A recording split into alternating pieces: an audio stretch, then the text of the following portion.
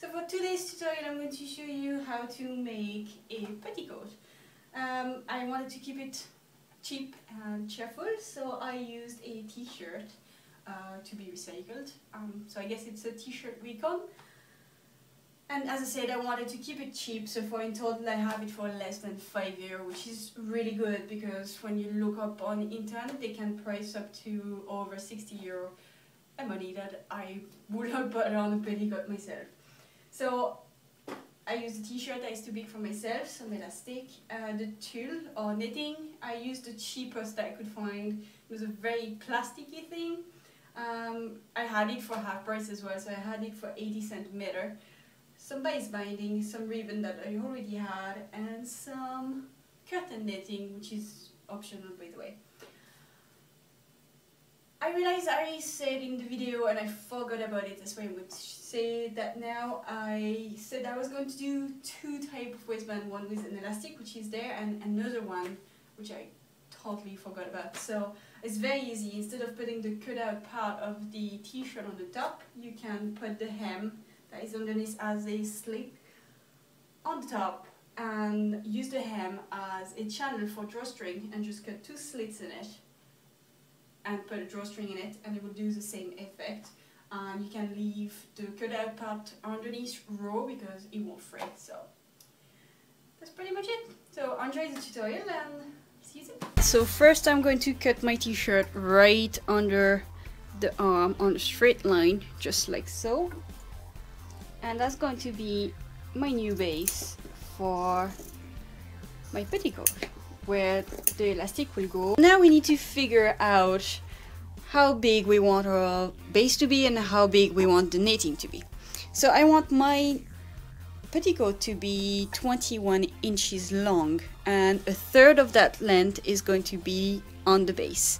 So 7 inches is going to be the size of my base, and to that I'm going to add 1 inch for the casing for my elastic. So from where you cut your t-shirt downwards, you're going to draw a line at 8 inches, and that's going to be your new stitch line for your knitting. For the knitting, you have 14 inches remaining, and you add half an inch to that for seam allowance, and that's pretty much it. So moving on to the knitting part of the petticoat, and the knitting I have there is 60 inches wide, which is perfect because I want something that is 3 meters wide and then gather it in. So the length of it will be 14 inches remaining for the petticoat, plus half an inch on the top for seam allowance. Also make sure you cut those plastic salvage because it's just going to be a pain to sew it together. And for each layer then I'm going to cut 2 of knitting, so I will have 2 pieces that are 1.5 meters long and put together. I will have 3 meters, and of course I'm going to sew them together to have a big huge tube that I'm going to gather on the top. If you don't know how to gather fabric or knitting, it's all the same way. Just go along to my Lolita skirt tutorial. I'll put a link down in the description down below, and I'm also going to add the same way a layer of this curtain netting, just to see how it will go together. So I'll show you once it's done. Right, so once you have everything gathered, you can actually pin it to the shirt all around on the top of it and right side up, just like so. And sew all around, and repeat the process for all your layers, and I'll show you what to do next. Okay, so now you have all your layers sewn in, but you have all those raw edges and it doesn't really look good, so you can trim them a bit. And then what we are going to do, if I can put the camera properly, is going to sew some ribbon to encase the raw stitching.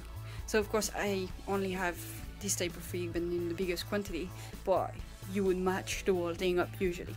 So that's what we're going to do, and then we're going to finish the edges of each layer with some bias binding. And we're just going to sandwich the hem like so in the base for the 3 layers. So now we are nearly finished. As you can see, the ribbon is on and it's hiding away all the raw edges, and the hem has been done by covering all the raw edges with bias binding. Now we need to make the casing for the elastic. So the elastic should be about the size of your waist plus a bit of easing, so it will fit snugly but not too tight. And the size really is up to you. For me, I will need a 1-inch casing, so I will fold the t-shirt inward 1 inch, sew along the edge, and I will make sure I leave an opening to feed the elastic through. Alright, so once your channel is sewn on, it's time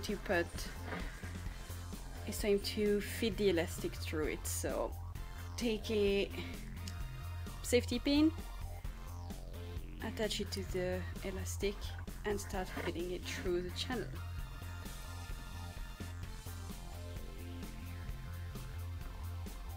Okay, now the elastic is fed through the channel. It's time to connect the 2 pieces. So just put them on top of each other. And there's different ways you can sew it. Personally, I like to make a little box shape with an X inside. I find it to make it quite strong, but that's up to you really.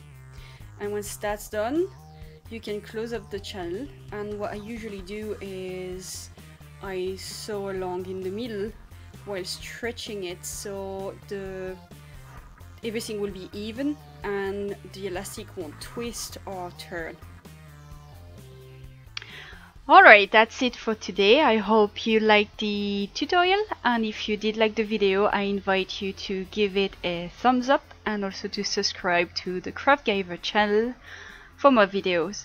You can always leave me a comment down below or on the different social networks such as Facebook, Twitter, Instagram and so on. So thank you very much and see you next time. Bye!